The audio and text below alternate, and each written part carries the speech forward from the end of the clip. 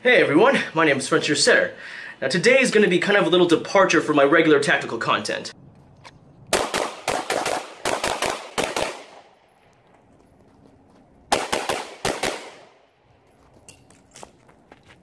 In this video, I'm going to be talking to you guys about some anime-inspired mobile games I've been currently playing on my phone. So if this isn't your cup of matcha tea, feel free to tune out. But for those of you who want to stay, keep it locked and let's get to it.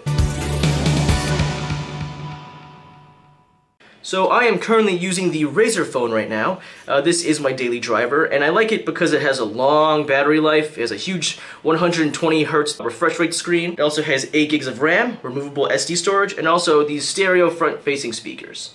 So we all know that mobile games are pretty much just for pleb normies, and it's a good way for companies to make a quick cash grab. If you do find quality mobile games, it's nice to have them when you're on the go and stuff like that. There's just something nice about having the games with you all the time. So I've had to scour the depths of the Google Play Store to find some decent games. I've played pretty much every anime-inspired video game on the Google Play Store, and I know personal tastes and preferences will differ, so this list might not apply to you, but I'm sure you'll want to hear more if you're still watching this video, so let's get to it. Here are my top 3 in no particular order. So this is Goddess Kiss. It is a mecha-type gacha game. There's a bunch of characters and mechs to unlock, and there's a bunch of costumes that you can actually buy with premium currency or eventually just unlock over time. And these costumes actually do affect stats, as you can see here. And there actually is a good amount of strategy on the playfield. The game itself is like a 5v5 game on a 3x3 grid. You set up your own mecha team, each character having their own special abilities. Now, it seems pretty simple at first, but when you start competing against other players, you have to know like hard counters and different move sets for each of these characters here. As I said before, Goddess Kiss does have a premium currency, but if you just do daily missions, you can just accrue them over time. It's fun, relaxing, there's plenty of stuff to unlock and to collect if you're into that kind of thing. And my waifu is Petra over here, as you can see, because she is the most tactical. And now here we have Honkai Impact 3rd. This is a hack and slash game, similar in the vein to like Bayonetta and DMC. There's a good amount of characters to choose from, and their costumes actually affect their abilities and combat style. The combat is extremely fluid, and there's a parry and dodge system. As you can see here, the animations are superb. This is definitely like a console quality game.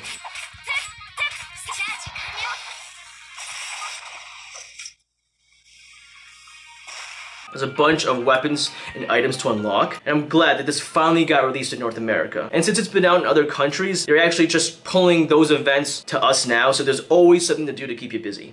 It's extremely polished. In the settings, you can actually downplay the resolution, frame rate, texture quality, and this is something that you don't see in other mobile games, and this is great for like lower end devices. I love the small details. When you're on the bridge, there's actually a small parallax effect that happens. You can see in the background here. The sky changes depending on what time you're playing the game. It's been a while since I've been really impressed by a mobile game. So if you're looking for a solid hack and slash, this is like definitely the way to go. Also, May is bae. Wait a second, what's this?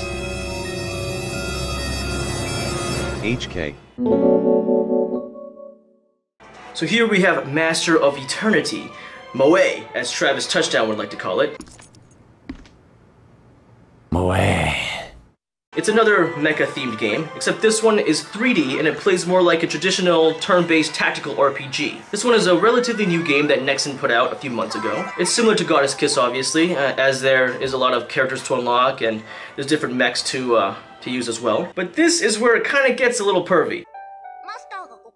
But that's why you came here, isn't it? There is this VR mode that brings shame and dishonor to your family.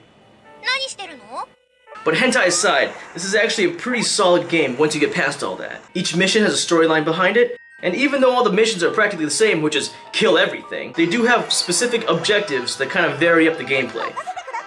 Even though I've only spent a few months on it, I can already tell it's very polished and has a lot of potential and content to grow.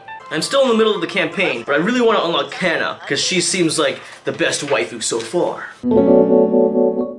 Now I know there's like a bunch of mobile games out there, and I've played a majority of them, but these are the ones that have held my attention for the longest time. And I'm actually currently waiting for Girls Frontline to be released in North America. This one seems really promising because it has a huge focus on modern day guns. Even though the USP, MP5, and 416 got relegated to lulling status, what the fuck? At least we have the UMP and G36 though. You only buy HK.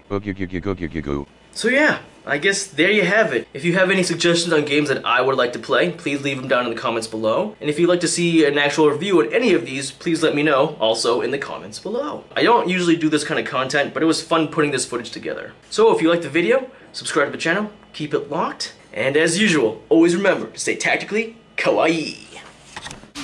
Take me to